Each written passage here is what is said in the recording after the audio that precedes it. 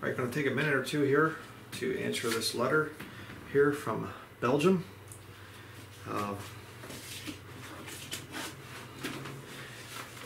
Just trying to do a real quick video here. A lot of times I let things go and it goes for a long time because we're real busy, but I thought, hey, I just have a few minutes I can answer this thing. So I just want to get this out for you because I can, kind of rough what you're going through here, but it's sadly it's very common with people with Catholic relatives. It's just really sad. It says here, to Brian Denlinger, the reason why I write you this letter is because I can use some help in this difficult time. It started a week ago when my mother came back from her trip to the pilgrimage site in Lourdes in France. She had been there for a few days, as she does almost every year with a few friends. She asked me if I wanted to go and replied that I did not. She did not mind it, although I could see from her face that she did not like this. My relationship with my mother and the rest of the family has always been good. Here and there were a few things we disagreed about, but that happens in every good family sometimes. Yeah. When she returned from her trip from Lourdes, she called me and she said she had brought something for me, a gift which I would be very happy with. Of course, I was very curious about the gift, and I went to her house that day to see what it was. It was a small box, and my mother said, "Be careful because it can break." When I opened it very carefully, I saw that there was a small glass pyramid in the box with a Mary statue depicted in that pyramid and a sort of nimbus around her head that referred to divinity. There was also an ornamental piece that was provided with light by means of a switch that you could turn on or off to set up the pyramid. You can view this glass pyramid and the decorative piece on the photos that I have sent. You can keep these for use.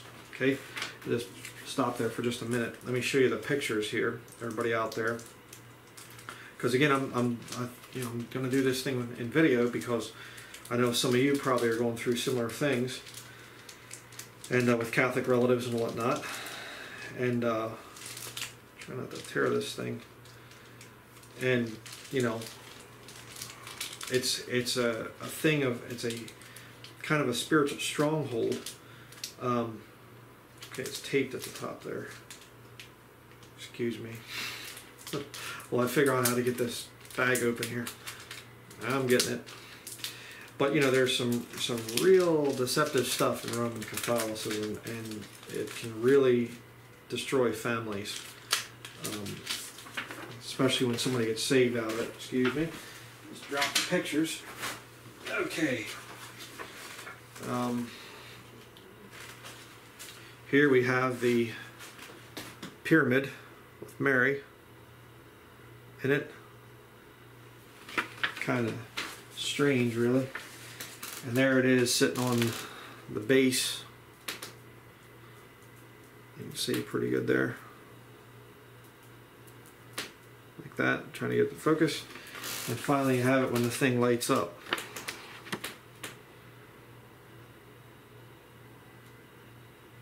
Like that.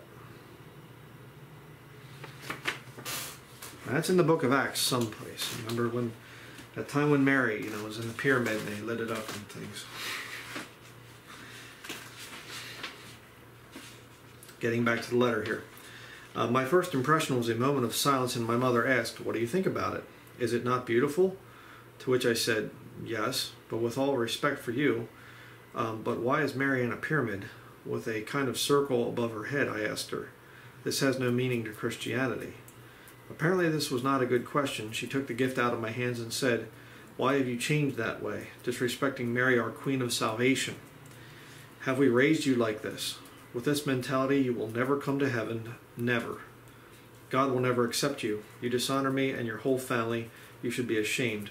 I told her that this was not meant to dishonor her, but to make something clear. Before I could finish my sentence, she asked to leave.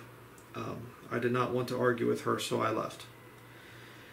Since then, the contact with my mother and family has only worsened, all because I no longer go to church with her on Sunday, no longer go on pilgrimage with her, and because, according to her, I reject God by not doing all these things. We have grown apart because of my faith in Jesus Christ only. It's very sad for my mother that she does not see in which system she is dragged. She completely ignores me. Our relationship is broken. All I have left is my faith in Jesus Christ. Nobody outside of my girlfriend understands the situation. It's a hard time. Is there anything I can do for her? She is so stubborn and lives in her own world, a world of deceit and deception. I pray every day to the Lord that she may see the truth, that He brings enlightenment in her life. Do you have any counsel for me, brother, how I can handle this, to make it clear to her and the rest of the family that there is only one Savior between God and man, our Lord Jesus Christ? This hurts me to know that I really like my mother. I love her, and why is this so difficult? What else can I do? What would you do according to your experience? Get back and answer this here in just a minute. Just seeing here. Okay, actually it goes kind of into some other things there. So I'll answer the questions first here. What can you do when you have a relative like that? You know, when you have, especially a mother or a father, you know, the Bible says to honor thy father and mother. What do you do? You know, I get sarcastic with Catholics and things, and sarcastic about stuff like that. But I really do love, you know, people in Catholicism. They're deceived. They have a soul, an eternal soul that's going to go to heaven or hell, and someday. And if they stay in the system, then they're going to go to hell. And I have relatives that are not saved, and you know, I'm concerned about them, and I care about them, and I don't want to see them go to hell. So what do you do? Well, you know, you want to come up with things, and you can just, of course, you can just get into big arguments with them and have a big blow up, and they say don't ever come around again, and you never see them again, and they die and go to hell, and that's it. And you can just kind of pray for them and things, and say, well, hopefully somebody will get to them, hopefully they'll hear the truth or whatever. And you know, it really, you know, you don't have a responsibility to save that person. It's between them and the Lord, right? You have a responsibility to witness. You're an ambassador for Jesus Christ when you're saved, certainly. But you can't force people to get saved. That's the point I'm trying to make here. You cannot force salvation on other people. It has to be a personal relationship between them and the Lord. So you can just simply say, well, I'll just kick them out of my life. They'll kick me out of their lives, and good riddance. You can do that. But there's other things that you can do. And I know some families are never really close to begin with, so, you know, just being kicked out by your family, excommunicated by your family, so to speak, is not really a big thing.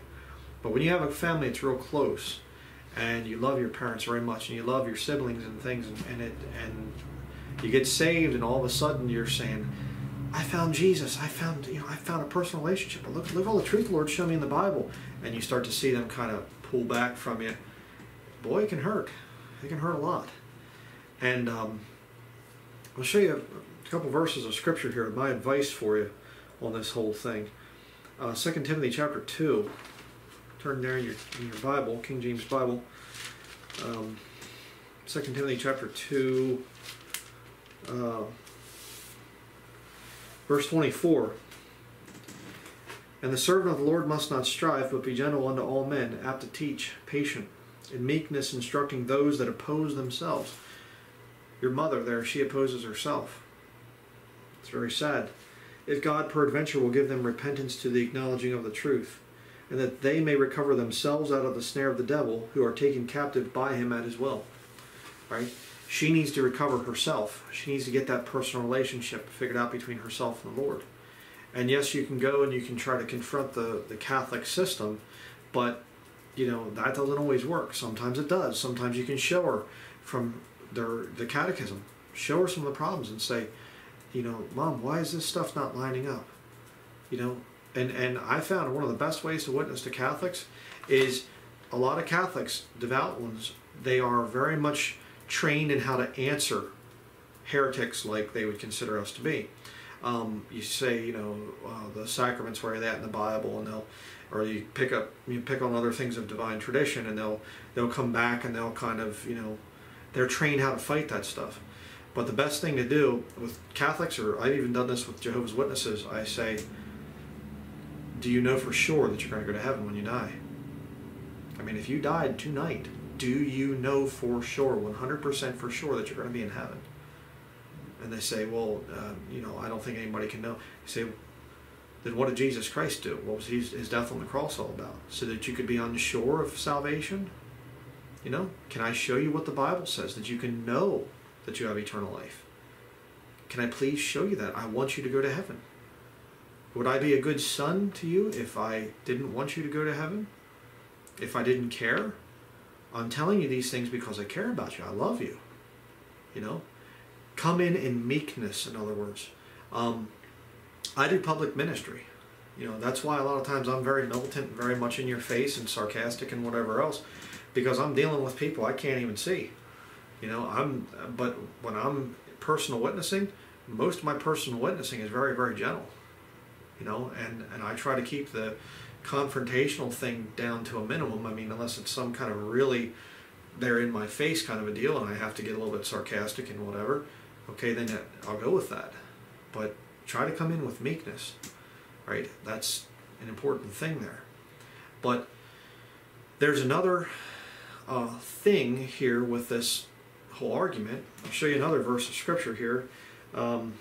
If you go down to chapter 3, 2 Timothy chapter 3 and verse 5, having a form of godliness but denying the power thereof, from such turn away. And of course, you know, that's I believe it's talking about false converts and things like that. They have a form of godliness but they deny the power thereof, from such turn away. Certainly. But let's take this thing as a reproof, as a rebuke, instruction in righteousness, which is good. You can use things doctrinally that's, okay, it's directed at somebody that's lost, but use it as a little bit of a kick on yourself. How much power do you have spiritually? Have a form of godliness? Well, if you're saved, you definitely do. But how much spiritual power do you have? When you're dealing in the spiritual warfare realm, if I can say it, you need as much spiritual power as you can get. And let me tell you something. There are many things that you can do in life that are not going to send you to hell and whatever else, and they might not be openly condemned as sin and whatever, but you need to get some of that stuff out of your life if you want real spiritual power. And that's something that I think is very convicting. You watching television, you listening to the wrong kind of music, you know, I think it's even a bad idea to eat the wrong kind of food, to be quite frank with you, because I mean, we're not even talking about, you know, 200 years ago, there wouldn't have been really many issues about eating different types of food. You'd have somebody that's eating herbs, somebody that's eating meat, no big deal. Now it's, well, genetically modified this, and high fructose corn syrup that, and aspartame here, and this and that, and all this other stuff. You have to have your diet right, or you're not going to be in clear thinking up here. You're not going to have a very easy time with spiritual warfare. What's your health like? Are you taking care of the body that God gave you? The temple of the Holy Ghost that God gave you? Sanctification. What are you watching when you get on the internet? Are you wasting your time with a lot of video games and wasting your time with a lot of worldly type of things like that? See, you're dealing here, you're dealing with spiritual warfare. The Catholic Church is the most wicked system on this planet. I will guarantee you that. It is the most evil, because it's a counterfeit of the true. And your mother sincerely thinks that she's serving Jesus Christ. She sincerely thinks that she's going to go to heaven, or at least she has a good chance of getting into heaven if she keeps the sacraments and dies in a state of grace. Okay? You're going to be competing against that. And you have to get in there, and you have to come in with spiritual power. Don't be like a false convert, in other words, that has a form of godliness, but you deny the power thereof. You don't have that Holy Spirit power there that comes from that sanctified life. So in this situation, you look and you say, okay, Lord, I want to see my mother get saved. I want to see my relatives get saved. And I'm willing to do whatever you tell me to do to make that thing happen. Lord, if there's sin in my life, you judge me first. Before, you know, you grant repentance to my mother there, as far as you start to work on her, help me to clean up. Help me to get my life right. That's tough. That's tough. Again, I mean, right now I have relatives that I haven't even spoken to in years, you know, and some of it I didn't handle correctly, to be quite frank. Some of it was a thing where it got heated, and I was boom, and it got heated on my side too, and I wasn't very meek. What am I doing about that? Well, Lord willing, I'll be able to talk to him and things in the future and whatever. And we have some plans about what seeing relatives and things. I'm not going to get into a lot of that, but we have to get to a point as Christians where we judge ourselves. Okay, it's very important. So that's what I would recommend there. Get a catechism. Show her. Just show your Catholic relatives. Have the catechism. Say, what do you think about this? What do you think about that?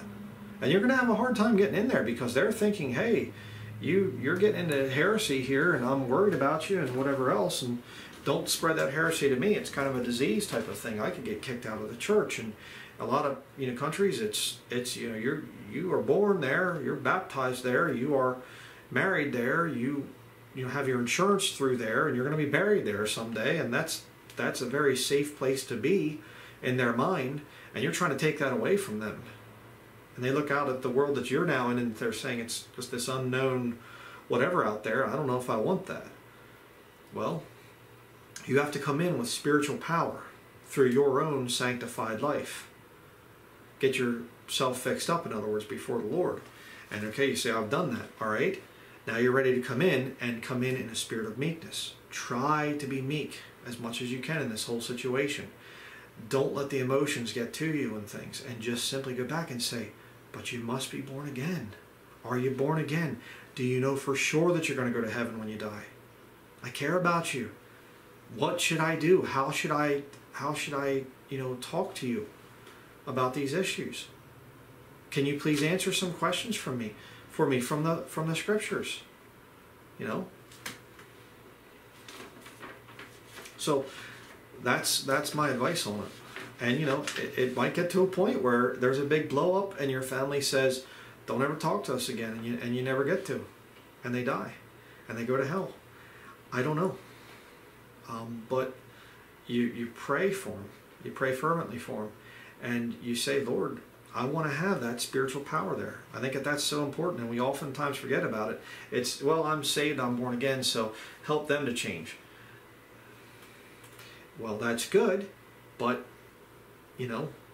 what about you? Something to think about. And I will say this, condemning myself on that whole thing. There have been some times where I have not had the spiritual power that I should have had. I haven't really been, I've had things in my life that needed to go, and I'm just holding on to them, and the Lord didn't use me in different situations as a result. And I'm trying very hard to sanctify stuff out of my life and say, okay, Lord, help me to get rid of this stuff. Help me to bring every thought into captivity to the obedience of Christ, as it talks about in the scriptures. But continue with the letter here. He says, I recently bought a good Bible to read and study the scriptures. I am a novice in that area, so what do you think is a good way or method to start with the Bible? I have seen so many documentaries of Bible study and things, but which part I read first, the Old Testament or the New Testament? Requires this a structure? For example, how do I best take notes, and which themes are important? Oh boy, there's so many different ways to study the Bible. You get back into the Old Testament, there's some of the stuff that's going to be kind of, you're not going to quite get it. You get into the book of Numbers, and this guy begat so-and-so, and he lived so many years, and the things like that. Read the whole Bible, certainly, but if you're newly saved, I would say the New Testament is mainly where you want to be, especially the Pauline epistles, which would be, I would actually start in the book of Acts, which is not technically a Pauline epistle, but Acts, and then Romans starts the Pauline epistles and goes through the whole way to the book of Philemon. And Hebrews, I do believe, was written by Paul. People debate that back and forth. Not something I'm going to split, fellowship, part company with people on. But Hebrews is written to a Jew in the time of Jacob's trouble. Firmly believe that. But certainly you can read through it. You can, and just read and reread the Bible. But the Pauline epistles, Romans through Philemon, is where you're going to get doctrine for yourself today.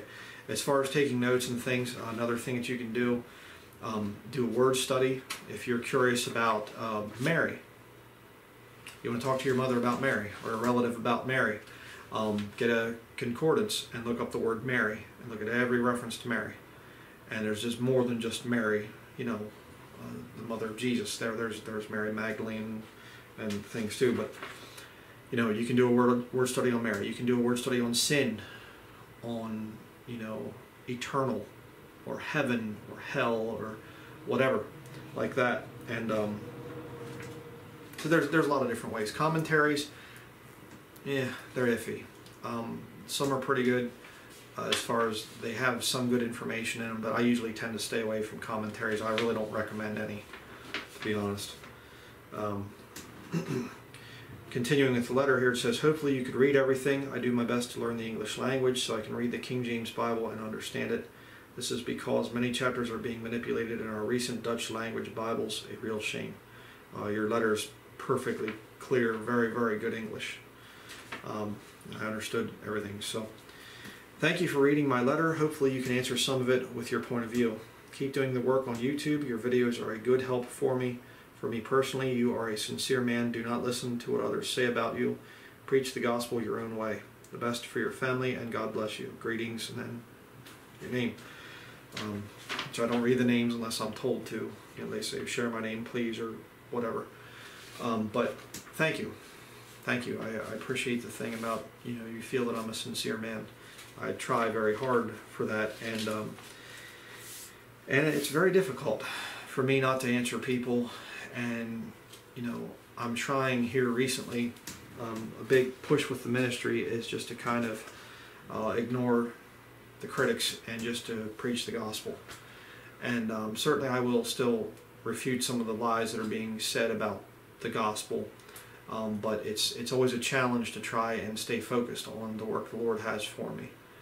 So I really do appreciate your kind words of encouragement, and you're not alone on the whole Catholic relative thing. There's a lot of people out there that have Catholic relatives, and they're so bound up in that system. And I'll tell you what, it's not easy to get them out. I mean, let's not kid ourselves here. We say, oh, it's not that hard. You just, you know, you can just go and witness to them, invite them to your church or whatever. To get people out of Roman Catholicism, it takes a real miracle. And the Lord wants to see that you're serious about it, and that you're willing to sanctify your own life and say, hey, you know what, Lord, if I need to get some things out of my life, that you bring conviction, and I want spiritual power. That should be a Christian's most earnest desire. That I'll show you a verse of scripture here, and then we'll finish this video. This is a key scripture. I'll tell you what, I talk about this scripture a lot in the book of Philippians. If you're familiar with the ministry, you're probably saying, yeah, I know where he's going. But it's so, so important. Philippians chapter 4, verse 10. That I may know him, talking about Jesus Christ, and the power of his resurrection, and the fellowship of his sufferings, being made conformable unto his death. You want the power, the resurrection power, spiritual power and things? Well, then you're going to have some fellowship of his sufferings. You're going to have family turning against you. You're going to have people in your local area turning against you. You're going to have friends and whatever else, and religious leaders that mock you and put you down. Being made conformable unto his death. You don't have to die like he died, thankfully. I'm glad that we don't all, you know, as a Christian, you have to die on the cross or something. That would not be good.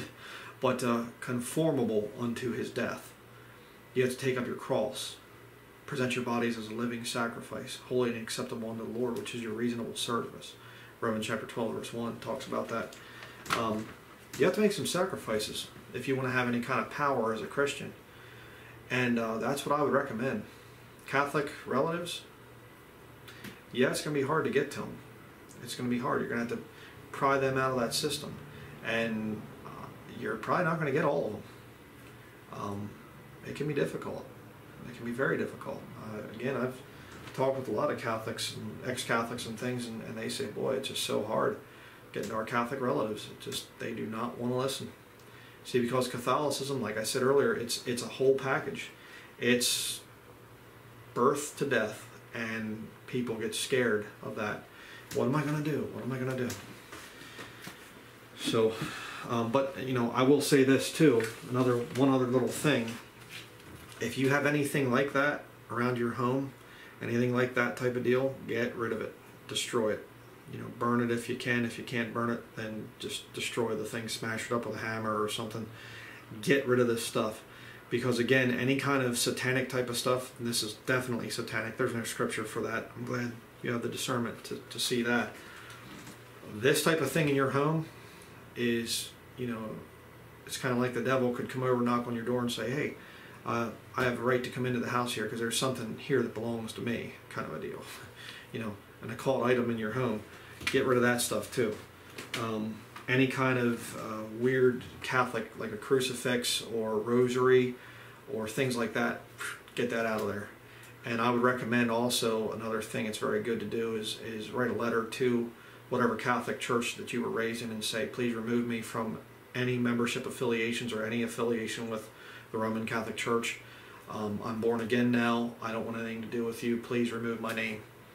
And that's also a very powerful thing to do spiritually speaking. So I hope that answers your letter. Thank you very much for contacting me, and really appreciate the letter. So, all right, that's going to be it. Thank you for watching.